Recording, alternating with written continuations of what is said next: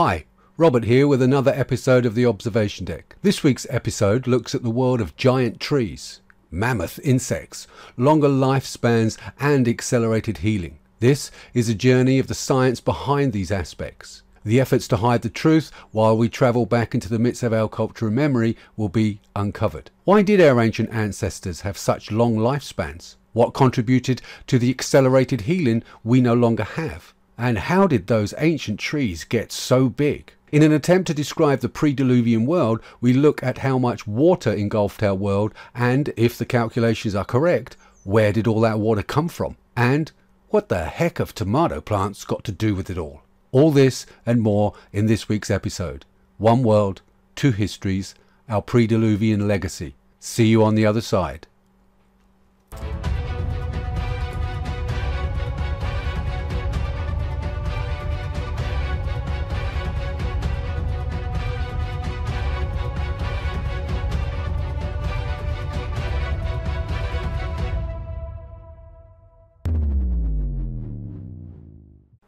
Hi, and welcome back to this week's episode of the Observation Deck. In this video, I will be discussing the pre-diluvian world, what it had to offer, what changed, and is there any evidence for life to have been larger in every aspect of what we see today. Let me start with a few examples of what have been discovered by many researchers who claim trees the size of mountains and beyond once existed, which, by any stretch of the imagination, could have you thinking these claims are too fantastical to believe. The fossilized remains of trees, at least the shape of what could be seen as trees, scatter the world. As you can see by these examples, the evidence is quite compelling and indicates the presence of such life forms which defy contemporary opinion. And yet, there it is, hidden in plain sight, but written off by academia as pure fantasy and fiction. The most obvious examples of larger than present life, of course, are the fossil records of dinosaurs, and one can clearly see the size of these creatures compared to today's animals is astounding. From air, land and sea, everything was larger than present life forms. If we turn to the types of insects, we see again larger than life examples of huge insects. These examples have been found all over the pre-diluvian world. This is not the musings of the fantastic, but clear fact of nature, and yet isolationist study of history pushes us to keep all these examples separated from each other. If we turn our attention to the sea, again we find the same things. Giant creatures swimming in the oceans, living, breathing titans of the deep, existing on a world which clearly had the capability to support these life forms. And if you have seen my episodes on human giants, there's a link at the top right hand corner there, you would know it extended to our own ancestors. We clearly have two specific clues to consider. The first, we can safely say everything was much larger than present day forms of life, and the other is that the time slot in which these examples lived. Could we have had the trees the size of today's mountains? In order to understand how the clear-cut evidence of gigantism that once existed on our world, we have to look at the conditions to which they thrived. What sort of environment was needed to promote such wondrous sizes of life, and what were the environmental factors which sustained all life on Earth? For the environmental factors to support this type of life, certain things have to be in place. First, the atmospheric pressure had to be far greater than it is today. Second, the balance of what makes up air has to be different from what we currently experience. The following is a small extract from Wikipedia. Since the start of the Cambrian period, atmospheric oxygen concentrates have fluctuated between 15 and 35% of atmospheric volume. The maximum of 35% was reached towards the end of the Carboniferous period, a peak which may have contributed to the large size of insects and amphibians at that time. But again we find defense of the contemporary view that this may not have been the case, when in fact experiments show the opposite. So first let's pop over to the wiki I just quoted and read a little bit more, and then over to another site which says otherwise. So here we are on the quote I just made, which is this one here. The large size of insects and amphibians in the Carbonaceous period, when oxygen concentration in the atmosphere reached 35%, has been attributed to the limiting role of diffusion in these organisms. But here's where we go. But Haldane's essay points out that it would only apply to insects. However, the biological basis for this correlation is not firm, and many lines of evidence show that oxygen concentration is not size limiting in modern insects. There is no significant correlation between atmospheric oxygen and maximum body size elsewhere in the geological record. Well, clearly they haven't looked at dinosaurs and dragonflies with 6-foot wingspans in the fossil records. But I'm not going to go into too much detail on this. I just want to pop over to another site which kind of contradicts this one straight off the bat, which is this one. And it was quoted by Science, no less. High oxygen levels spawn monster dragonflies. So it kind of contradicts the ones we've just seen. Biologists have grown supersized dragonflies that are 15% larger than normal by raising the insects from start to finish in chambers emulating Earth's oxygen conditions 300 million years ago. You can imagine generation after generation after generation what size these dragonflies would be, and as you will see later, the fossil record clearly shows that the wingspan is 6 foot on some of these dragonflies, so it kind of proves the opposite of the Wikipedia site there. So let's just get back to the question at hand. So how do we know oxygen was far in excess of what we have today? Well, a lot of research has been done, but one of the areas that was most interesting is that the readings were taken from the analysis of air bubbles trapped in ancient amber from various parts of the world, and clearly indicate the oxygen levels that existed in a pre-flood world. Even National Geographic states from 2011, dragonflies the size of modern seagulls ruled the air, and it has long been a mystery of how these and other bugs grew so huge. The leading theory is that ancient bugs got big because they benefited from a surplus of oxygen in Earth's atmosphere. And remember, that's National Geographic. So again, Wikipedia, you need to rewrite your editorial. As you can see, the ancient world was a different place in so many ways, and none more so than the mixture of gases that made up our atmosphere. Just to give you some idea, the Earth's present atmosphere, there is 78% nitrogen and only 21% oxygen. Obviously, we've got argon, carbon dioxide mixed with very small amounts of other elements. Our atmosphere also contains much less water vapor now and a lot less oxygen levels, and they are still dropping. It is obvious that in order for plants and animals to grow to such sizes, increased air pressure and an abundance of oxygen is clearly needed, as we will see later with experiments conducted by leading research scientists. Many researchers talk about the magnetic field of the Earth and how over time it has reversed on several occasions. What is not widely spoken of is the variations in the strength of that magnetic field, and this too is an integral part that is required for the growth of sustainability of gigantic life forms. It is also clear from writings in several religious books that humans, or giants, lived much longer lifespans in this pre-diluvian world, and much shorter spans after the generally accepted flooding, which caused a cataclysmic event and a reset of the entire planet. The final bit of this pre-flood jigsaw is that our world was protected from harmful UV rays by a barrier of some description. Many cite the word firmament, direct from the biblical text, and has been translated into the idea of a dome covering the world. In point of fact, the translation seems to have had its origins based on pre-Christian view of the cosmos, which was copied into our current system via Egyptian cosmological beliefs, which has added confusion to the original Hebrew scripts. So, in order to ascertain what could block harmful UV rays, we have to go back to the original source material in an attempt to understand what could have protected humanity from the sun's harmful effects on our DNA, and adds to the destruction of our cellular structure, which we now call aging. So let's just head over to a website and try and understand where this idea of a barrier came from. So here we are on a theological site who is much more qualified, this Gary Vatalas, than I in quoting Bible texts. So let's just read what he has to say. And the question he asks is, does Genesis the first teach the sky was solid like some critics claim? And exactly what does the original Hebrew say? And he goes on to say, critics of the Bible have often said that the writings of Genesis reflect an unscientific view of the universe, one that reflected the cosmology of the ancient world. One of these criticisms centers on the Hebrew word rakia, used in the creation account of Genesis the first.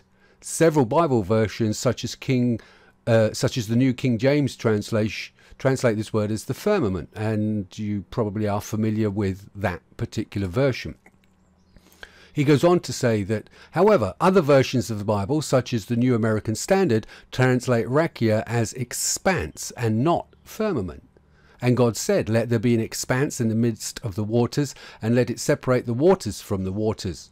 God made the expanse and separated the waters which were below the expanse from the waters which were above the expanse. It sounds like we were living in the middle. And so it was. And God called the expanse heaven. But which is the correct term to use? And where, and this is the interesting part, people, where did the word firmament come from? The Septuagint, a Greek translation of the Hebrew scriptures produced by Jewish scholars in the 3rd century BC at the request of the Egyptian pharaoh, and that's important there, translates rakia into the Greek word stereoma, which connotes a solid structure. Apparently, the translators of the Septuagint were influenced by Egyptian view of the cosmology, which embraced the notion of the heavens being a stone vault. After all, they were doing their translation work in Egypt for the pharaoh. You're not going to cheese off your paymaster, are you? But goes on. Later, this Greek connotation influenced Jerome to the extent that when he produced his Latin Vulgate around 400 AD, he used the Latin word firmament, meaning a strong or steadfast support. The King James translator merely transliterated this Latin word, and thus was born the firmament. He goes on as well, but the important thing, obviously, he quotes here, we must remember that the context always determines the meaning of a word. So scrolling down here, the context of Genesis makes it clear that Moses intended his readers to understand rakia simply as the sky or atmosphere and heavens or space above the earth, as even the sun, moon and stars were placed in them. In fact, in modern Hebrew, rakia is still the word used for sky, and there is no connotation of hardness. So therefore, he goes on, Genesis 1 is perfectly worded for what the author wanted to communicate. It says nothing more than God created the sky and its constituent elements, while remaining completely silent about what those elements were. And it really depends upon where one starts. If one starts with the presumption of a solid dome, one will read that into the text. However, if one starts with a modern conception of sky, the text permits that understanding as well, and hence there is no contradiction. So there we have it. The firmament was obviously from the Greek pharaoh who had a different view of cosmology, and the sky or expanse, which is used in the New American Standard Bible, translates rakia in its purest form from the original Hebrew. I'll leave all you people to make your mind up of exactly what they were talking about, but personally I would go to the original source, meaning sky or expanse. So we have a barrier of water, and it could have been made up of ice, so there could have been a solid component to it, and I suspect there was. But we have water, liquid water and vapor, which we obviously see as clouds, mist or fog today. But the biggest difference was the Earth did seem to have a solid upper atmosphere, a shell of water which filtered those harmful UV rays, leading to a less or almost no destructive effect on our cellular makeup. So our pre-flood world environment is set. The major factors were approximately 30 to 35% more oxygen, almost double to what it is today in terms of atmospheric pressure. UV light was blocked by a barrier of water or vapor, and the Earth's magnetic field was much stronger. None of these factors seem too far-fetched to believe, even if we do not fully understand the reasons for them to be in place. So let's get into the reasons these factors are of great importance to the ancient surface dwellers and all life forms of all descriptions. And let's start with the density of the atmosphere. It is clear from the use of hyperbaric chambers that our doubling of atmosphere has significant health benefits and allows the saturation of blood plasma with high concentrations of oxygen, which aid a rapid recovery period. And, as many know, this is used extensively in helping divers balance the transformation of microgases when completing deep dives, as well as the opposite when high mountaineers are coming back down to sea level. But there are other advantages. They were also noted. According to the ancient text, Earth had waters below and a considerable amount of water above, whether that be in pure liquid form or gas or a combination of both. In liquid form, this water barrier would have had several effects on our environment. The first being, it would have acted as a shield for many of those harmful rays we spoke of earlier. It would also have had the ability to create an enclosed biosphere with an even spread of water vapor and, most importantly, devoid of the weather conditions we see today. In fact, one could say that there was no weather as such, and plants were watered from the morning mists and animals drank from rivers of fresh water. I would go so far as to say as there were no actual oceans as we know them or understand them today, and very little salt in the waters, since that requires the rain to strip salts from rocks and deposit them into the oceans we now have. The world was a balance of fresh water and land, and much more land than we have today. So much more. A very different world indeed. This pre-diluvian world was what we could call paradise. It is also interesting to note that humans and animals alike, mentioned in various ancient texts, lived well beyond our current lifespans, which points towards us having shorter lifespans rather than them having longer ones. Theirs was the norm, not ours. There weren't any seasons, since the moon had not yet arrived to knock off the axis of the planet, and was perpetually engulfed by a canopy of water vapor. That pre-flood world had perpetual harvest of giant fruits to sustain all life. Imagine that. A world where there was absolutely no need for a capitalist system of barter, since everyone had access to the same abundant resources. Not only did this pre-flood world have none of the weather patterns we see today, since the Earth was not yet tilted off its axis, that is, as I said, until the moon arrived. But since the Earth had not yet experienced this extinction level event, there were no mountain ranges which now contribute to the disruption of airflow and water accumulation. There are many historical references to go back to the idea that the Earth in its pre-flood days did not have a moon. And in order to show this, let me just take you over to our next website. So here we are on a site that's entitled The Earth Without the Moon. And it cites quite a few of these, so please forgive my pronunciation ahead of time, but I'll read it as follows. The period when the Earth was moonless is probably the most remote recollection of mankind.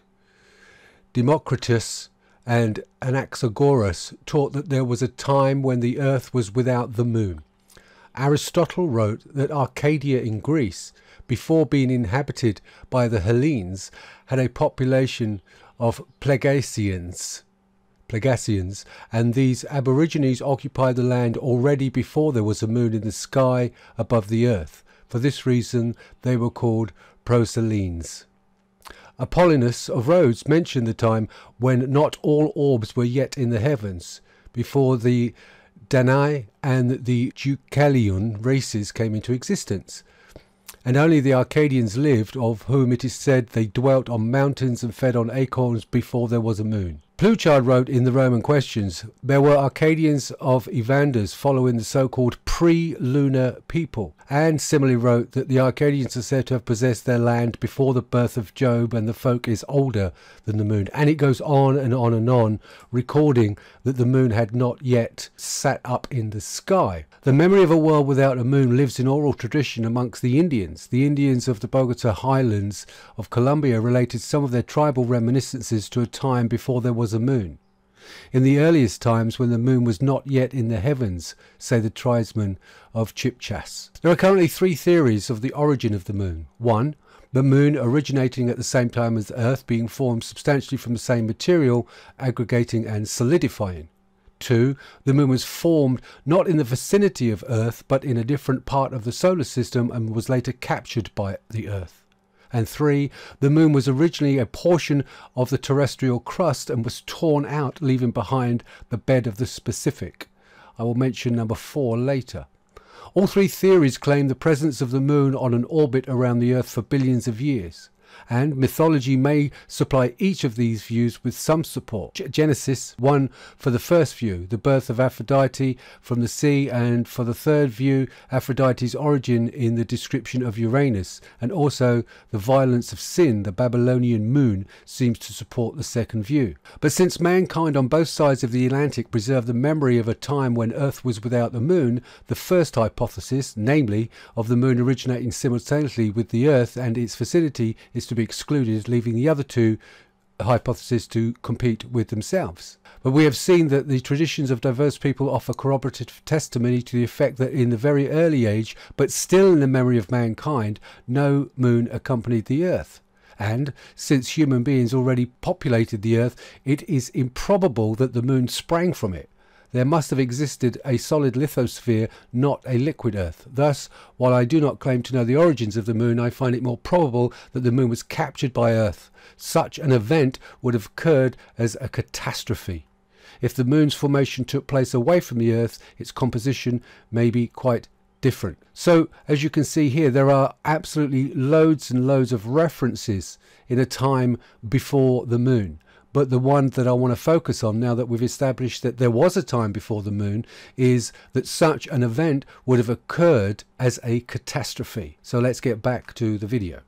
There is, of course, another theory about the moon which the article did not cover, and that is that it was more or less parked in orbit by some advanced race to monitor our planet. The exponents of the hollow moon theory, justified by NASA's reports of it ringing like a bell, seems to support this assumption. But whatever caused the moon to be where it is now, it would have caused an extinction level event, or an ELE as it's called, when it came into orbit. This is the single most destructive event in the planet's history that I believe led to a great upheaval and subsequent flood that led to the destruction of the paradise that was. This would have been more than enough to disrupt the water barrier, or the firmament, or the dome, or whatever you want to call it, which blocked the harmful rays of the sun, the UV rays, and would have split the continents open like a nut cracking on Christmas Day. This splitting of the continents would have released billions of gallons of the world's underwater aquifers, shooting steam geysers up into the atmosphere, and combined with the destruction of the high altitude water barrier would have more than likely account for what we call the Great Flood.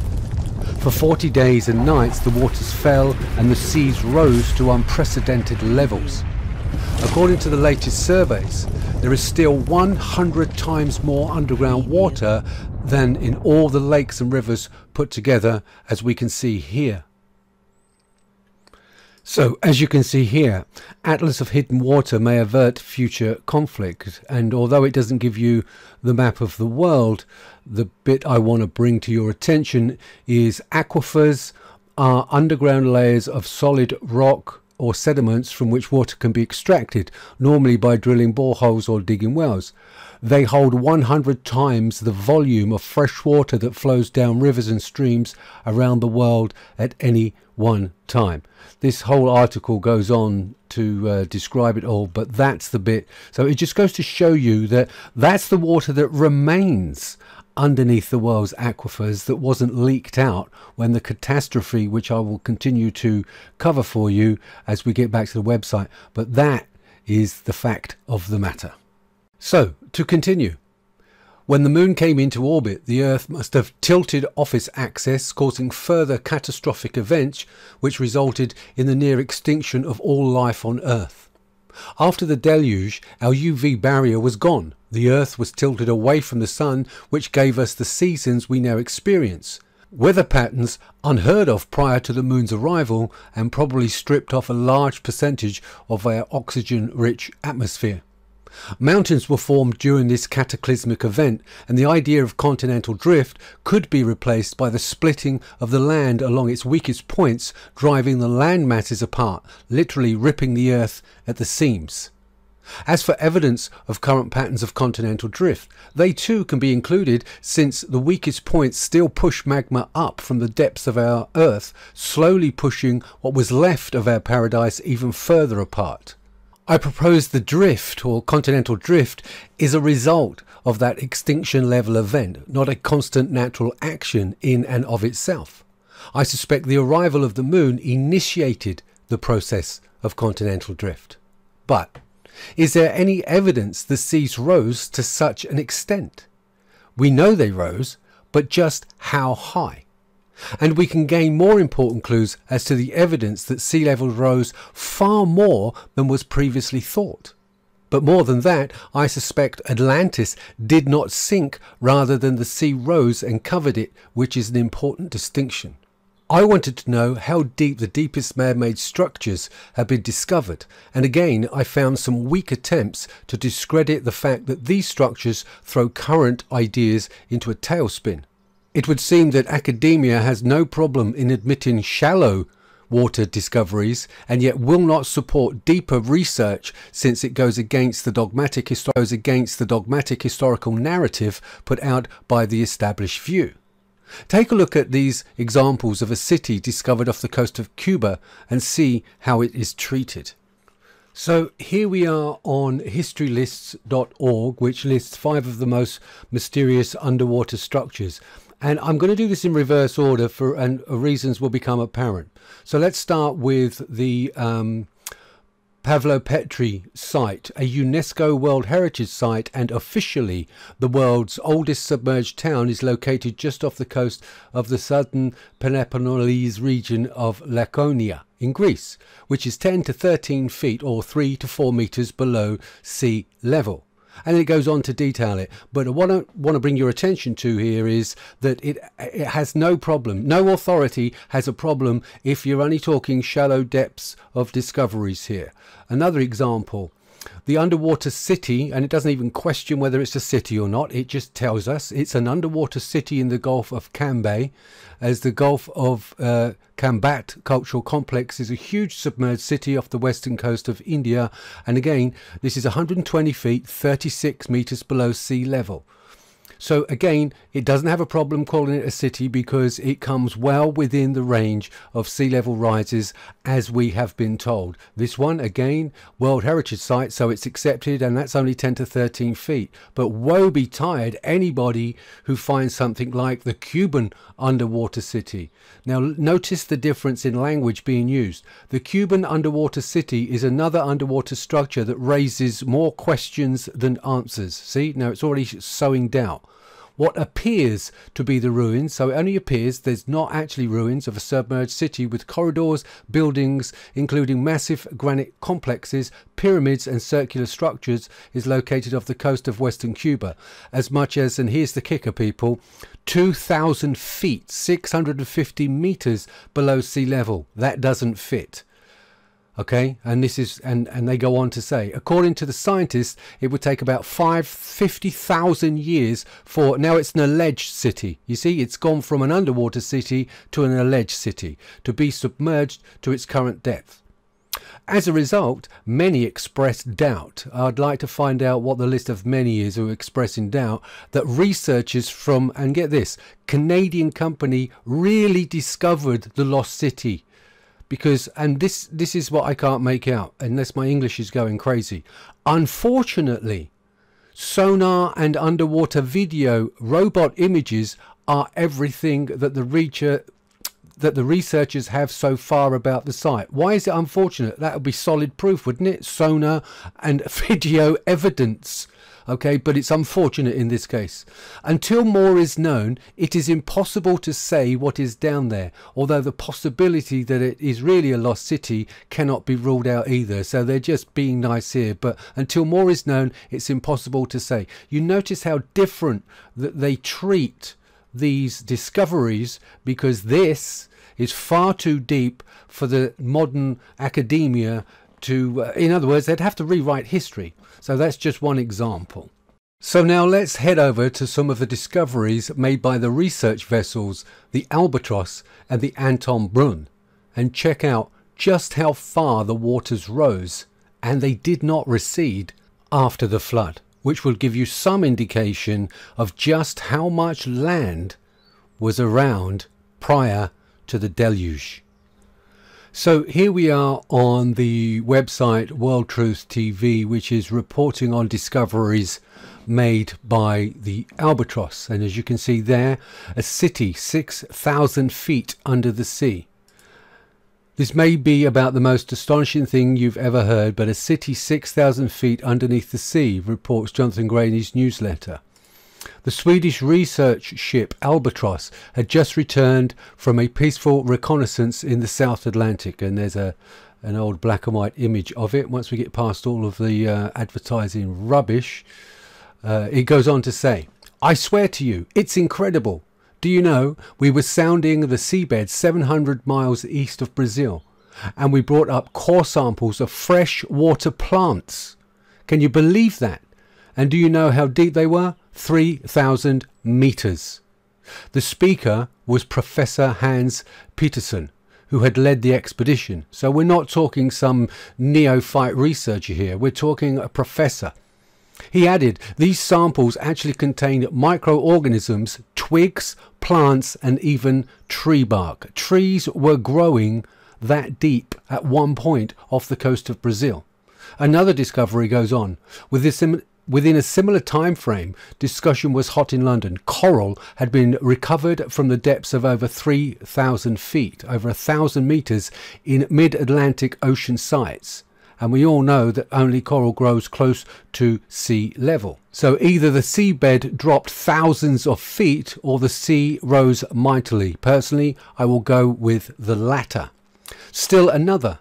Meanwhile, at Columbia University in the USA, Professor Maurice Ewing, a prominent marine geologist, was reporting on an expedition that had descended to the submerged plateaus at a depth of 5,000 feet. It's quite amazing, he said. At 5,000 feet down, they discovered prehistoric beach sand.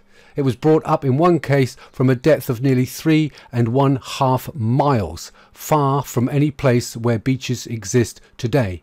One deposit was 1,200 miles from the nearest land. As we all know, sandy beaches form from waves breaking on the edge of the coastal rim of the seas. Beach sand does not form deep down on the ocean bottom. And then he himself, Ewing, dropped the bombshell. Either the land must have sunk 2 or 3 miles, or the sea must have been 2 or 3 miles lower than now. Either conclusion is startling. So what does this mean? These facts mean one of two things. Either there was a mighty ocean bed subsidence, which I wholly doubt, unexplained by orthodox science, or a huge, likewise unexplained addition of water to the ocean. Well, I've already covered where the water came from in terms of subaquifers and obviously from the atmosphere. But here we go. City on the seabed. Now for another surprise. This time excitement was in the Pacific. The year was 1965. The research vessel named Anton Brunn was investigating the Nazca Trench off Peru. The sonar operator called for the captain. "I don't know what to make of this," he murmured. "Around here the ocean floor is all mud bottom, but just take a look at these sonar recordings. Unusual shapes on the ocean floor. I'm puzzled." "Better lower a camera," came the order.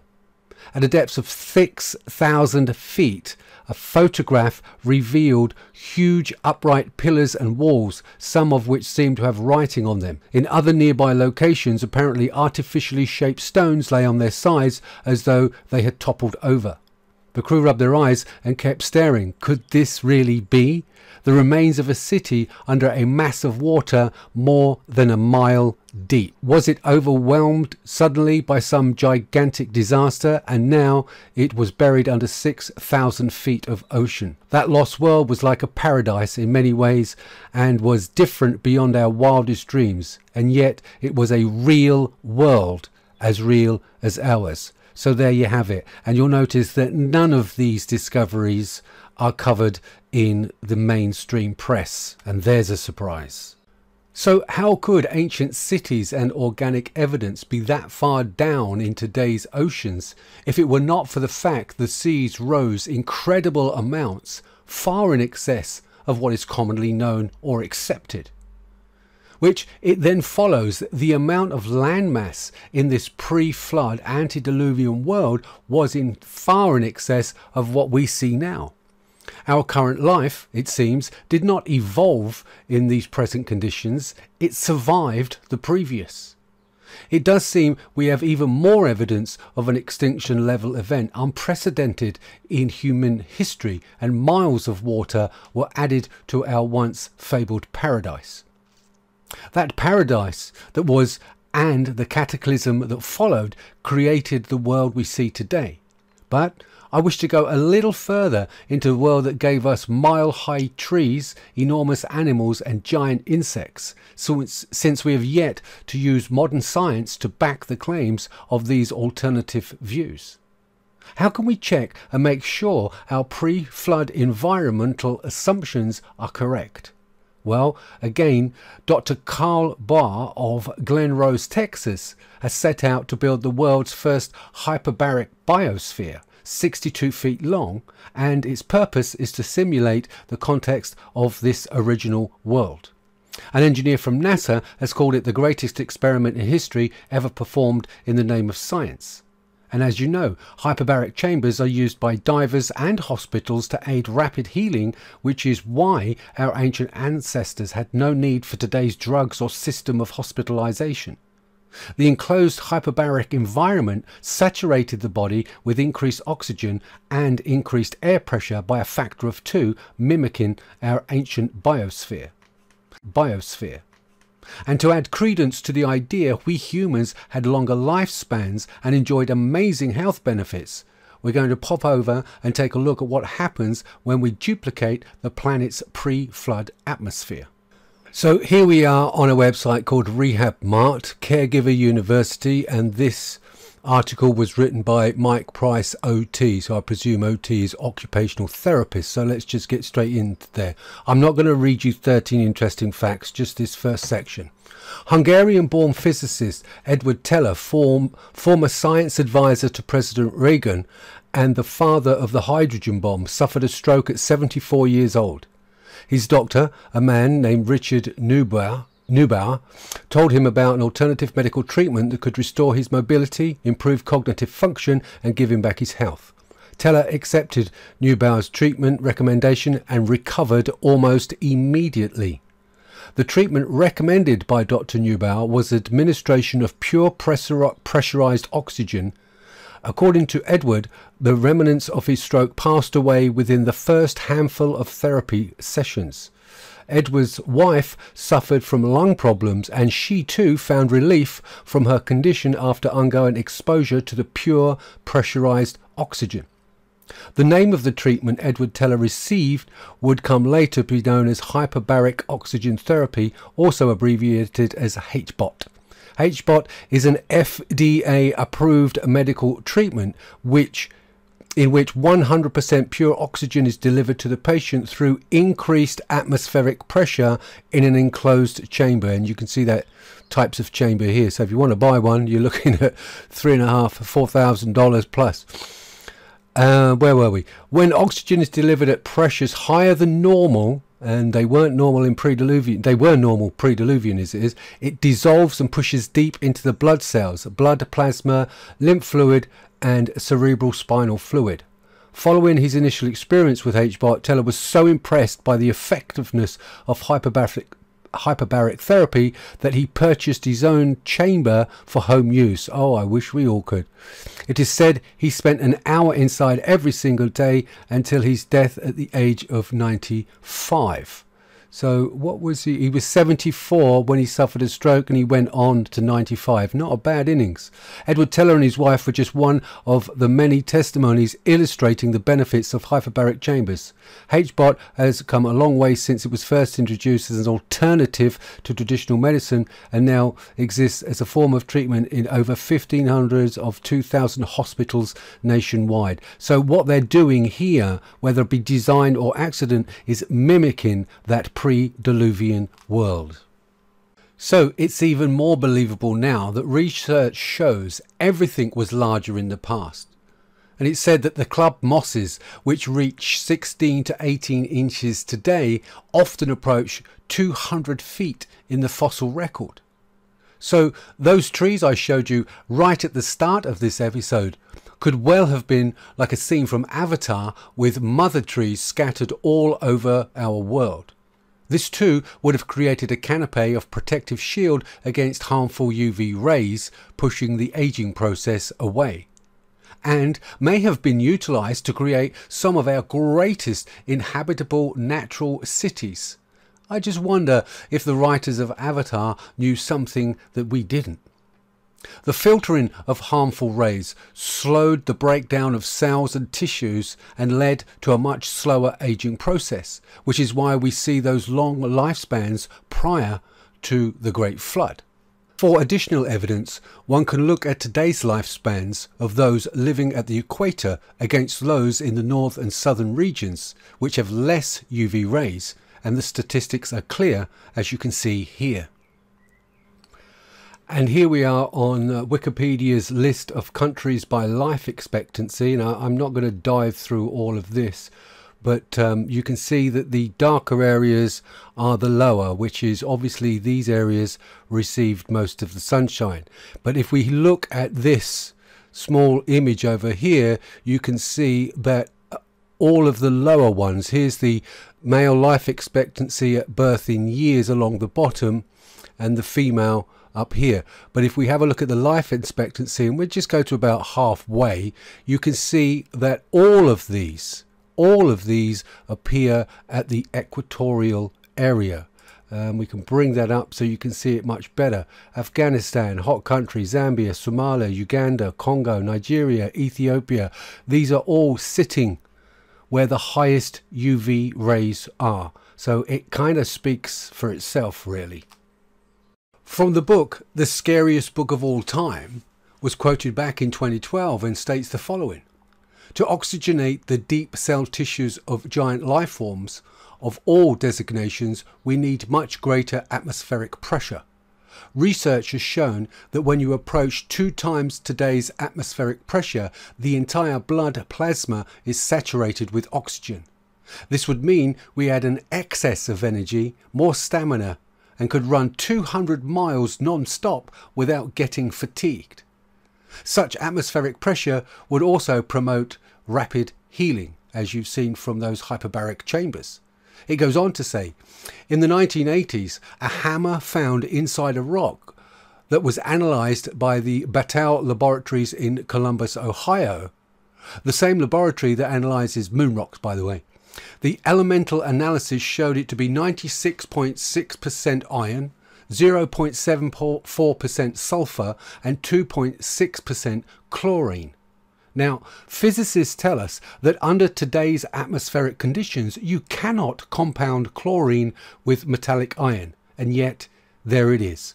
Today, chlorine can only be joined with iron as a solid metal in 2 atmospheric pressures of oxygen, and only in the absence of ultraviolet radiation. So that proves both points that I've said previously, which points directly at a world which had the ability to filter most, if not all, UV or shortwave radiation, and backs the assumptions of a thicker atmosphere as previously claimed. One of the best examples showing the advantages of an increased atmosphere and oxygen saturation with the additional filtering of UV light is actually from Japan. The results were extraordinary to say the least, and supports the claims of the Earth having trees that practically touch the sky. So let's head over to the work of Dr. Kei Mori. So here we are on the website that talks about Giant Tomato Plant by Kei Mori. Dr. Kei Mori, a physicist from Keio University in Japan, worked with a cherry. Now remember, this is the smallest one, a cherry tomato plant that started in his basement. He gave light to the plant with a fiber optic cable which filtered out UV light, a process called Himawari sunlighting. He also added pressurized CO2 in a gasket around the stem and the root system. At some point his plant was moved to a greenhouse which also simulated these conditions. Within 2 years the tomato plant had reached 16 feet tall with 800 tomatoes. 16 feet tall cherry tomato plant. Okay, in 16 years it's reported at 45 feet tall with 15,000 tomatoes. It was further reported that under these conditions the tomatoes would stay green until they were picked. So you can imagine that if it was 45 feet tall in 16 years, and remember, tomatoes perhaps last maybe 1 or 2 seasons at most. This thing simply didn't want to die.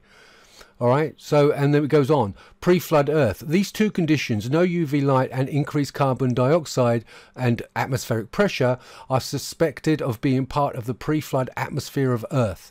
This experiment gives a possible glimpse into how the pre-flood world could have appeared and why so many plants, animals and even people were long-lived and able to grow to large sizes. So there you have it, folks. Let's get back. So if you were to calculate the size ratios based on that tomato plant and use that as a base measurement for all other plants, you can easily calculate just how big a redwood would be compared to today's trees and for all the other species. So from this alone, it would seem plausible those giant trees would have existed, especially if there was no one to chop them down as we do today. Damn you, IKEA. I mentioned the importance of an increased magnetic field, and with good reason. The chemical difference in the electromagnetic field has an astonishing effect on toxic bites, from insects to snake bites.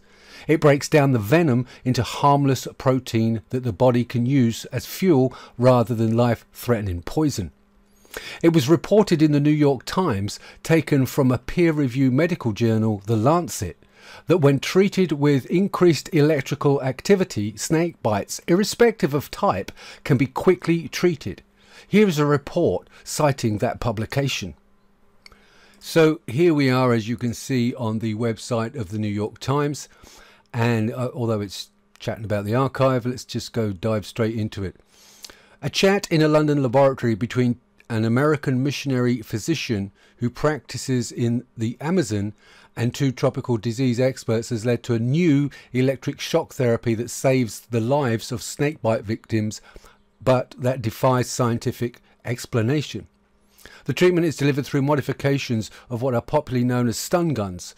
It comes in the form of 4 or 5 high voltage low current electric shocks. Each is painful and lasts 1 to 2 seconds. The shocks are given about 5 to 10 seconds apart and are applied as close as possible to the site of the bites of the snakes and such venomous insects as scorpions and ants. In 34 cases where there was evidence of venomous bites that had penetrated the skin of limbs, the current was applied within half an hour. None of these usual serious medical complications developed and none of the patients died. The researchers said in a report on what could become a revolutionary treatment.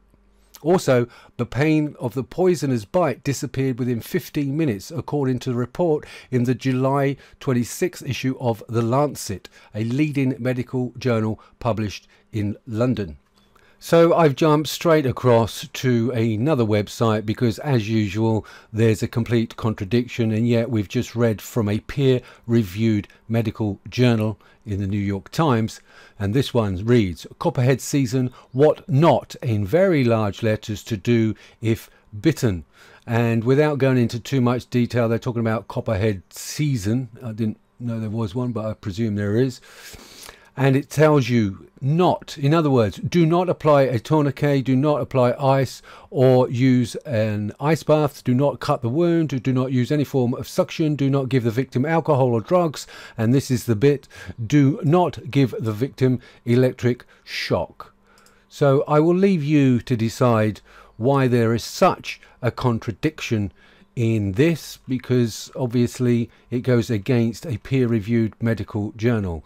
One advice says one thing, one advice says the other, but we've also seen from research work that, and not just on snake bites, but on all sorts of other bites, that electric shock treatment, as I told you on this site in 34 cases, I'm not going to go into it again, that it works. So why do you think this article is telling you not to do it? I'll leave you to decide. So as you saw there, a pattern of debunking emerges, whether it be from underwater discoveries at depths that don't fit the current paradigm, to using electric shocks to treat snake bites, spider bites, scorpions, all sorts of bites. And I suspect it's to protect investments rather than explore innovations. Further evidence shows that the electromagnetic field influences the body in incredible ways. In fact, it affects everything from molecules to man, and without it, cells cannot divide during the process of mitosis. Evidence suggests this much needed field was not only stronger in the past, but may have even held steady before the flood, thereby creating a healthier atmosphere, which fits perfectly with the disruption and the arrival of the moon. The increase in the magnetic field would obviously have included a higher electrical charge within our atmosphere or our environment. In the research of Jonathan Day, he writes, new evidence is showing that electricity can be a cure for all kinds of venomous bites, including bees, spiders, mosquitoes and snakes. Snake venom is made up of mainly proteins and enzymes which are chemically bonded together and therefore make them impossible for your body to assimilate in any beneficial way. However, electricity breaks those bonds, allowing your body to take in the protein, and it turns out to be beneficial to you. So in the pre-flood world, if you were bit by a snake, it wouldn't affect you because of the higher electromagnetic field, the electricity or the static in the air. Also, the wound from the bite would heal much faster because the higher oxygen and atmospheric pressure would aid that accelerated healing we spoke of earlier. The evidence for the use of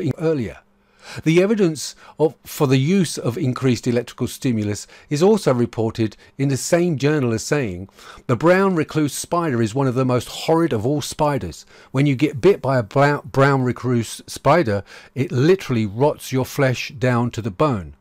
One 10-year-old girl bit by a brown spider, a fiddleback, was zapped on top of the bite while being grounded underneath the bite under her armpit.